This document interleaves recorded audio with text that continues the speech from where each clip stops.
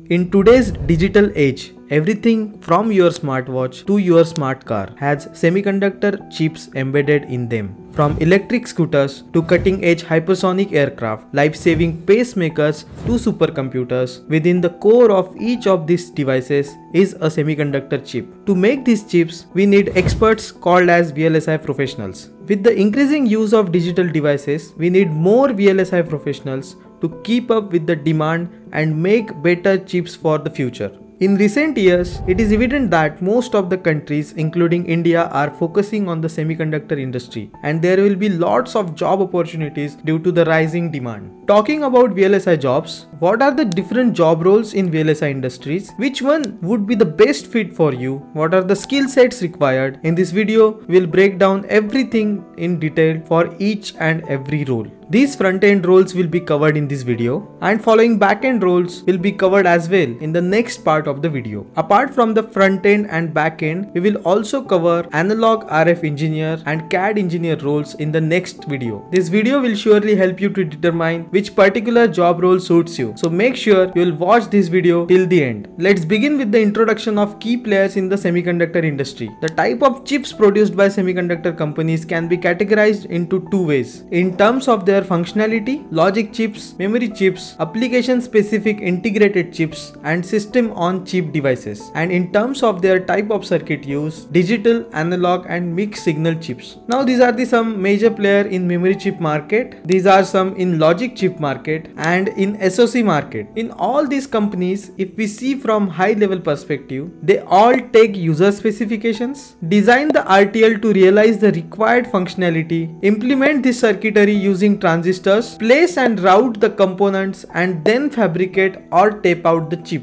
To understand the digital design flow in details, you can watch the introduction to digital design video mentioned in the description. Let's understand the entire chip design process and corresponding job roles in any semiconductor company with a simple example. Imagine that you have to design a gated community. How will you start? Your first need would be to get the details of what all should be there in the community. How many residential blocks, how many clubhouses, the clinic, exit, entry path, etc. All these details in a documented form are what we called as a specification. Based on this specification, an architect will develop a sketch for each and every component inside the community. Similarly, for chip design, there are front-end engineers who take the product requirements and specifications as input to define the logical behavior and functional specifications of the system. These engineers create a functional model of system using high-level design languages such as Verilog or VHDL.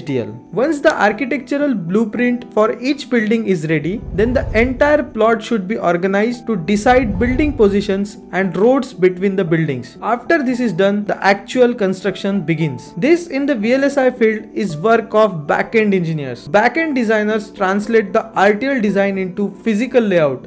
This includes synthesis, placement, and routing of various components on the chip. The back-end design phase is crucial for ensuring that the physical implementation of the design meets the performance, power, and other requirements of the system. Let's dive in to understand each and every front-end and back-end role in detail.